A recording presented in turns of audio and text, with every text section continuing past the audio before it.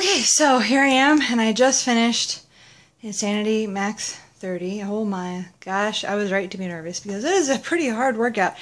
I actually modified a lot more than I thought I would. It's a lot of jumping, but the really nice thing about this particular program is that there's a modifier, and there's actually a whole separate track. So if you know that you're gonna modify a lot or most or a lot of the time, whenever you go into the startup menu, you can actually select a special track for modifying, and it will keep the modifier on the screen at all times. So you never have to worry, oh, what's the modifier doing? How do I do this move? It's always right there in front of you. So I didn't do that this time. Maybe I should have, because like I said, it's a lot of jumping, and you pretty much never stop jumping.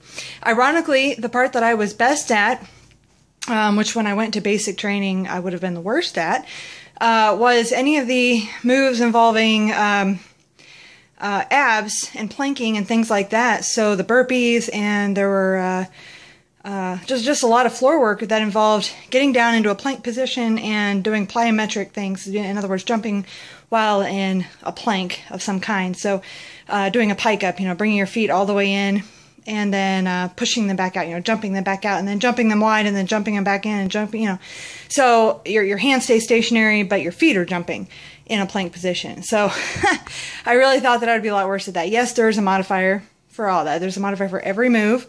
If you don't want to do any jumping, then just start with, with that track that I told you about. So here's my max. I maxed out right here at 9 minutes, right flat.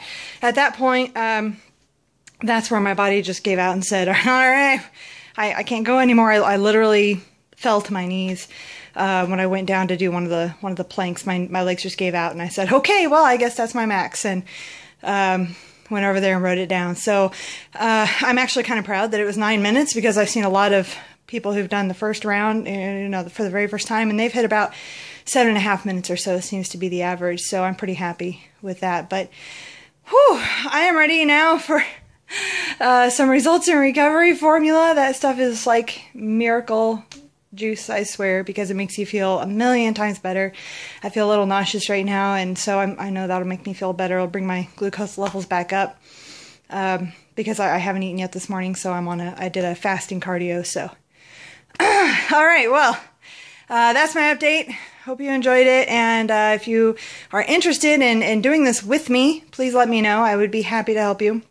You can visit my site at fitstronglean.com. Find me on Facebook at facebook.com/fit.strong.lean.angela. You have to put all those little dots in there. So anyway, thank you, and I will see you next time. Bye-bye.